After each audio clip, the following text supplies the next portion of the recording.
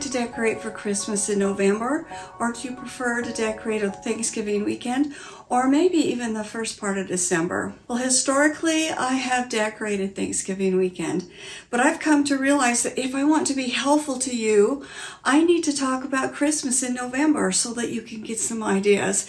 So that's what we're going to do starting today. Today, we're going to talk about planning your Christmas decor. The first thing I recommend that you do is just sit in your room or stand at the doorway and look around. So that's what I did first, and I have never really done that before. I sat in my chairs, I sat on the couch, I stood in the doorway, and I just thought for a long time. And I looked around the room and I thought, okay, what problems do I have in this room? Where would I like the tree to be? I've got bookshelves in here now because when my mother passed away, I decided to put our bookshelves in here and work towards making this room more of a library. So I can't put the tree in the same place. I thought, well, I think it'd be a really good idea to put that tree in front of the window. This room isn't large enough for a big full-size tree. I bought a beautiful 7-foot pencil tree from Michael's last year that will work really well there, but I'm going to have to move out that cabinet, so I'll put that in the garage. I want the tree over there the most because the theme I have decided to go with in this room is a vintage Christmas with a Ralph Lauren bent to it. I'm going to put some pictures that I got on Pinterest here that really inspired me. Ralph Lauren was particularly big in the 1990s and the 2000s. He's still around, but he's really known for plaids. And so I thought of the Victorian and some of the fancy things on the tree, and then I thought of plaids because he just doesn't use the red Highland plaid. He uses the greenback plaid and blue black plaids and combines them together, and it just creates this really cozy, warm look. So I'm going to do that, and I've got some things coming. I've got enough decor purchased from my list that the next video is going to be a really nice haul. Things I got at Hobby Lobby and Walmart and the thrift store. So you'll want to make sure you're subscribed so you can see that and all the Christmas decorating videos I have coming, because there are a lot. And of course, if you like this kind of thing, if you like talking about Christmas decor and Christmas baking and all kinds of Christmas things, would you give the video a like? That would be really helpful. Okay, one of the inspiration pictures I found was something I can use on this bookcase. Historically, this bookcase has been a little hard for me, and I don't think I've done a good enough job with it. But then I found this picture, and they had put a gold-framed piece of art here with all the books and the garland on top, and I thought, I'm going to try that. I think I can make that look really, really beautiful. And then, in the past, I've always put my nativity on the piano. This year, I'm going to put a garland and have garland up here, maybe wreaths on here. Make sure that these bookcases are really full and rich and beautiful. I saw a piece where they had put a wreath over the mirror, and I thought that would be really beautiful. So I'm going to treat the piano basically like a mantle. So I'm really excited about that. And I have ordered a lot of the plaid things that we were talking about. And then I want to do a really nice gallery wall. Another thing I've done is that I have ordered a new rug. It is not Art Deco, but it kind of has that feel, and it has greens and creams and accents of blue and burgundy and gold, and I think it's going to be really beautiful. The reason I ordered the rug is I've realized the rug is too small. I've learned a few things since last year, and this is a 6x9. I had remembered the size incorrectly. It should be an 8x10. This is why these chairs are floating, and if I bring them up on the rug, they're too far in the room. So you can see this is really where the chairs belong, maybe a little bit further, and so I have ordered an 8x10. I've also got some really neat things coming that, you know, I just want them to be a surprise for when I decorate, and so you'll have to stay tuned to that. Here's something I got in a thrift store, and I'm really excited about it. It cost me $15, And you might go, well, you know, what does that have to do with Christmas? Well, I'm going to be hanging it up like that so it's high. And I just need to do a little repair work on the frame, which is no big deal to me. I get a lot of art at thrift stores, and I'm used to fixing the frames. But I love to paint with acrylics. And so I thought, how fun would this be to take this apart and use this shape and turn this into a Christmas tree with pine, and then put some lights on it and some bulbs, maybe put some gold accents on this. I don't really want to go to all the problem of changing the background or adding things like Christmas presents, but I know I can turn this into a really neat tree, and it will be such a fun project. I'm really looking forward to that. Something else I'm going to do is I'm going to put a garland over that curve there. It's the entrance into this beautiful room. I intended to do that last year, and I just ran out of steam. I have a beautiful garland. I can't wait to see if I can execute that. But you can just imagine how that could be with that over that curve, and then to walk into this really rich, cozy room. That's my goal. Hopefully I will be able to pull it off. I'll put a garland up the stairs. That's always really fun for me. Last year I bought some beautiful cedar garland from an Etsy shop. I wasn't able to find it the year before, and so I made sure I bought that in early October. And it's the kind of thing that just sells out immediately, and the price was reasonable when I bought it because I bought it so early. So I'm excited about that, and I think I'm going to add to it this year. I have an overabundance of eucalyptus, and I may add that in there. I may add some ornaments to it.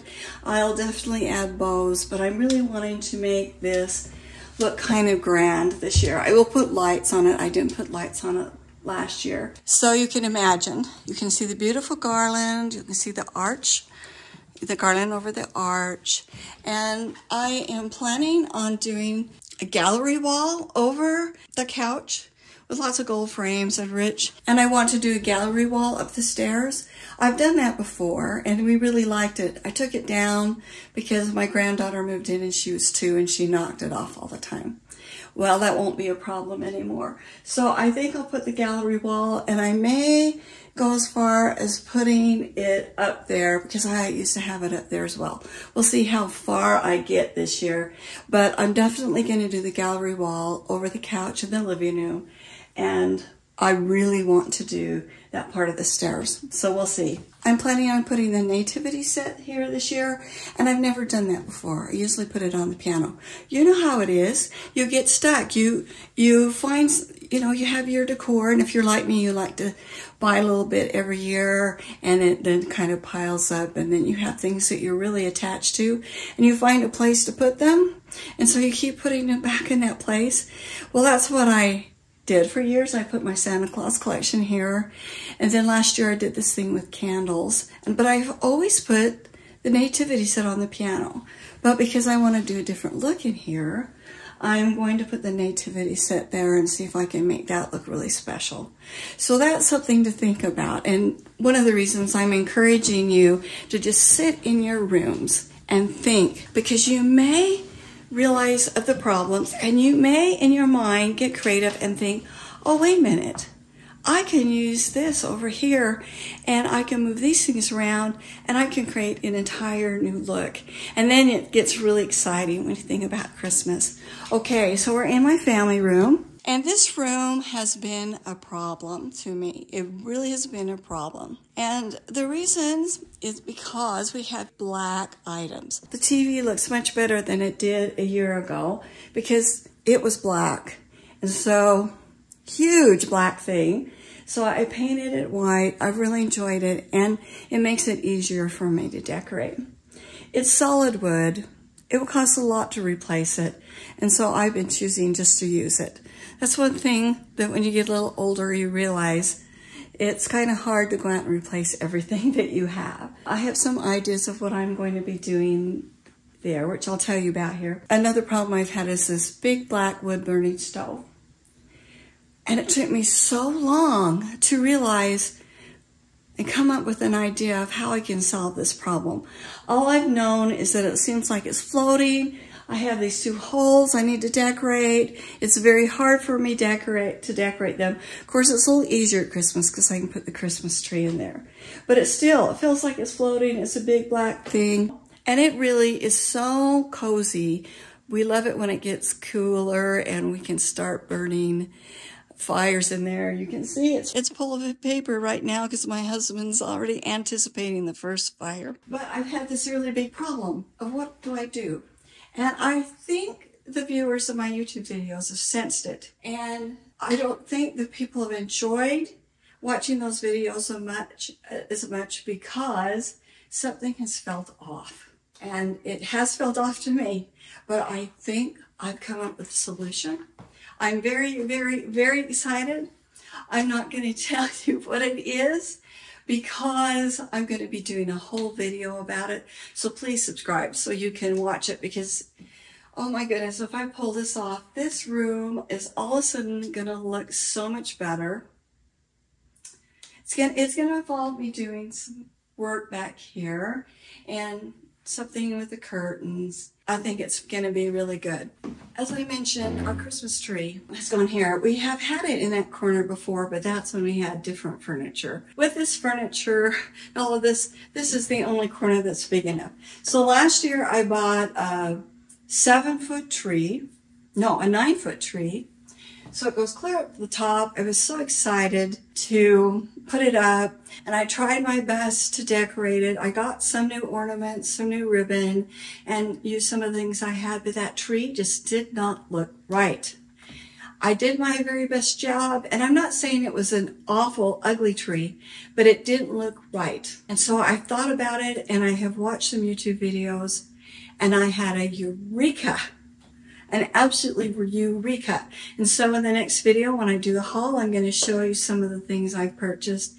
And now I'm so excited to decorate this tree, and I'm going to do a whole video about it, which I hope will be very helpful to you. So you can look forward to that. Our tree will go here, and then I'm hoping what I'm planning to do will kind of close it up here. I'll probably move my mother's prayer chair over there, even though it's not in great shape yet. I've mentioned this chair before. The upholstery got damaged, so I have some plans of how I'm going to be revamping it, but that will have to be after Christmas. So I've been collecting really nice Santa and snowman and penguin ornaments for maybe 15 years. I mean, just really beautiful ornaments. I didn't use them last year. I went with this other theme, and when I told the grandchildren that I'm planning on using those this year, they were really excited. So this year will be our Kids Delight with the reindeer and Santa Claus and the red, and I think it's going to really cheer up the room. The top of the TV stand and everything will be bright and cheery, and I'll show you some of the items I have. And of course, I'm going to use a lot of things that I already own and some things I just didn't use last year. So I've decided I'm not going to decorate the top floor this year. Maybe I'll do a little bit in the bathroom up there. Not worth showing you. But I'm going to give the decorations that I used last year to my daughter so that they can use it downstairs in their apartment. I have some fun plans for the kitchen. Some of it you will have seen before, and some of it's brand new, to the point where I don't want to spoil the surprise. But just know that the walls are going to look different. The window's going to look different. Of course, I will put my really nice Santa collection up here. But last year it was really kind of crowded in there, and I'm going to not do that so much this year. And I'll use some of it in the family room. And then I'm going to bring in some of that Ralph Lauren look, where I'll have the plaid tablecloth. I'm going to do this really neat thing that he did on the lamp fixture. And I have bought a new rug. This one is very fall, and I needed one that will really fit well with Christmas. I buy the washable rugs on Amazon. The one I bought is maybe a 1/6. And yes, that's it. 1/6 of the price of what it would cost me if I bought a similar rug from Ruggable. This one I got on Amazon again. It didn't cost a lot, and I've really enjoyed it because we have the collie, and she has thrown up on the rug 3 times. I've washed it. You just wash it in my regular washer. I hang it to dry, and it looks as good as new. You have to be a little tricky when you get the dog hair and crumbs off, but I've come up with a method. So I will never have anything but a washable rug in this room again. I'm very excited about my plans. I hope this was helpful to you. And again, I recommend that before you start decorating, and if you haven't started shopping yet, sit in your room and just think. Think about what you have. If you can't remember what you have, bring your bins down. Maybe put them in the garage or in a spare room or somewhere where you can get into the bins, or maybe you have pictures from the last Christmas. One thing I did is I looked at some of my old videos to go, oh yeah, I remember I have that, because I'd kind of forgotten. If you haven't seen my video where I redid the kitchen, I'll link to it here, because that was me setting the foundation of what I'm going to be doing with my decorations in the future. So I'll see you next time. Bye.